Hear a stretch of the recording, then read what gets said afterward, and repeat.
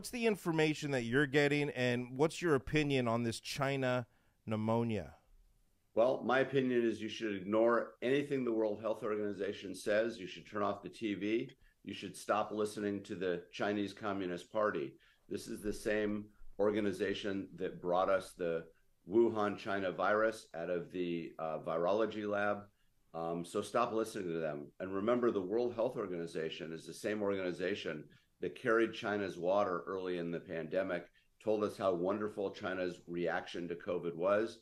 China's reaction was they literally locked their own citizens indoors, caused the death of many of them.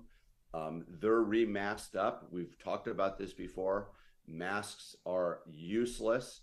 They serve no purpose in preventing the spread of a viral respiratory illness. And listen, I know you have listeners that aren't going to like what I'm saying. Prove me wrong. I'll debate any of them on your show about masks and vaccines, etc. I was watching, I don't know if you guys saw it, the Alabama-Georgia game yesterday. It was one of the better games that I saw. It was fantastic. Yeah. And as much as I don't like the coach of Alabama, they really did a nice job in that game. Yeah, I know, Coach. He's won enough, all right? He's won enough. And so in the middle of that game, right towards the end, there was a full graphic advertisement that the new COVID shots are out. Yep. And that you should go get your COVID shot. I actually took a picture of it. And listen, I don't care whether people get vaccinated or don't get vaccinated. I want them to have informed consent.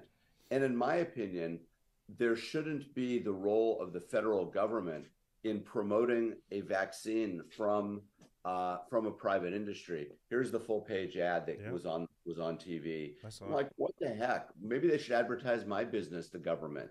And so I don't think that's right that we allow the government or big pharma to advertise. We're the only country that allows that, us and New Zealand. I don't think it should be allowed. I don't think it serves the public very well. So it bothered me that in the middle of an otherwise phenomenal football game, that here we are seeing the CDC advertise to people that they should run out and get a vaccine. Well, they want to control the narrative. At the end of the day, they want to make more money.